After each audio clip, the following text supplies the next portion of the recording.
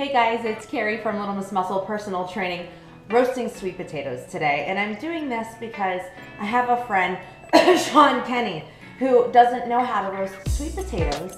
And I thought, you know, this guy, he can't be all alone. There has to be at least one other person who doesn't know how to do this and then actually make something delicious out of it. So I thought, let's make a video, right?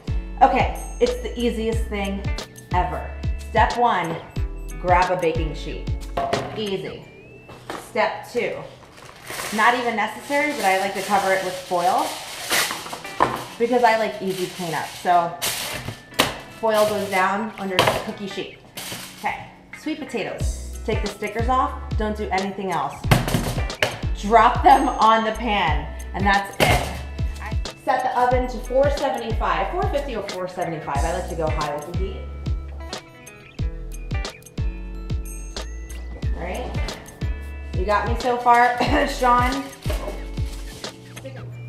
So, this is what you end up with after about 45 minutes of cooking. That's how long that these were in the oven for. So you can see all of the sugars are released, hence the foil, easy cleanup. So what I'll do is I'll just peel off the skin here, and it comes off really easily. Okay, so all the skin is off and I have my sweet potatoes saved for my protein shakes in the morning.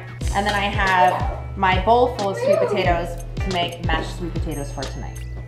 A little salt goes in. Lots of cinnamon. And I really like to use Saigon cinnamon.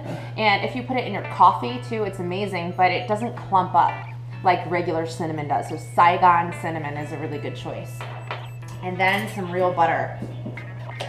About a tablespoon of real butter. And then you're just gonna mash the whole thing together. And this is a great one for the kids to help with because they can just get in there and mash everything together. Mash.